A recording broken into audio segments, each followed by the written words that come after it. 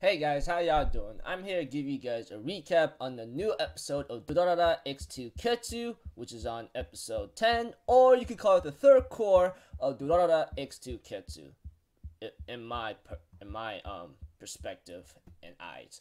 Now, this episode right here was pretty nice. I mean, we get to see to it that that one of my favorite characters of Durarara, which I always enjoy, honestly, opens up, and we have to it that she's happy about what just happened right now, apparently, and it seems like our antagonist, the way I looked at it,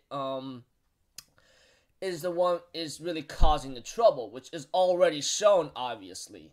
So if anything else, let us get started. Okay, at the beginning of the episode, we have to it that it continues off with a certain fight between Izaya and Shizuo, and of course we do come to show that Shizuo, on the other hand, injured Izaya. Izaya knows that he's going to die possibly, and he's on the run right now. He managed to escape on time and take the elevator, but Shizuo is still chasing after him. As for Shinra's father, he ends up talking to his chaperone or friend, and it seems like he's controlled by Psycho too, but not fully. He therefore tells him that the people are gathering with their mother or something, And we have to it that Erica blends in the crowd, but before I get into detail what Erica's been doing,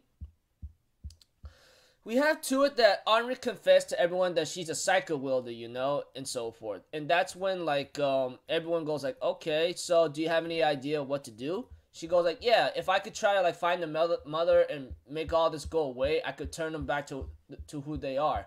And therefore, we have to it that,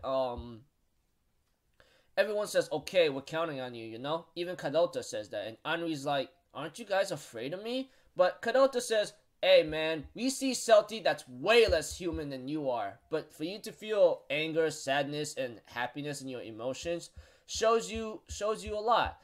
So that's why we accept you. I mean, we saw Celti. She's a freaking crazed up monster in a way.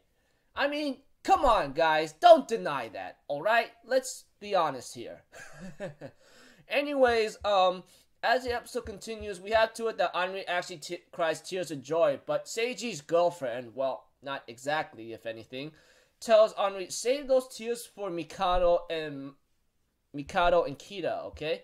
And therefore, Henri decides to call Nirakawa Haruna, but apparently the teacher decides to pick up that phone for her. And Erica, on the other hand, blends in with the crowd with her red eyes colored lens, or contacts, whatever you want to call it. And and Erica almost got caught, but she managed to escape in time. Oh my lord, Erica, do not freaking scare the living crackalack out of me, dang it.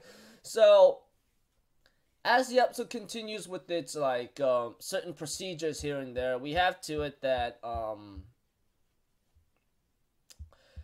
Henri ends up talking to the teacher a bit. The person, whatever his name is, which I've forgotten his name, since I know he's the antagonist. He's the one with Haruna at the last week's episode, etc. You know what I'm talking about. So, yeah. She talks to him for a bit, and he goes I just invited your friends over, if anything, which is not good. As for Chikage, the one who decides to fight Kita, and right now trying to fight the Blue Square's members after being hit with a baseball bat, oh my gosh, that should be a freaking knockout blow, if anything. But that guy's no ordinary human anyway, in my certain sense. As for Shinra, he is trying to get to Celti and trying to gain back her senses, apparently, because he's in love with her, and tells that girl who wants to make Izaya suffer about that. He says, even though if I should die and make Celti regain her memories, that's all that matters to me, So, shows a lot of commitment. As the episode continues towards its ending, we have to it that Mikado and Kita finally meet and have a little small talk, Which is something to my concern and worry, because it seems like after having a little talk, Mikado says, oh, I want to tell Henri and you guys about me being a leader of the dollars and tell you more, But it's too dangerous. And I'm thinking in my mind, what the you talking about now, huh? And it seems like they both got a call. I'm pretty sure one is from Kira's girlfriend, Saki, and one is from Anri to Mikado. And yeah, it ends up at a certain cliffhanger for Mikado to say something, but here's one thing, okay? You all realize that Mikado was given a gun, right? It was shown many episodes back. Hey, Mikado, if you're thinking what I think you're doing, seriously, I'm gonna cracking hate you and kill you for making me hate you.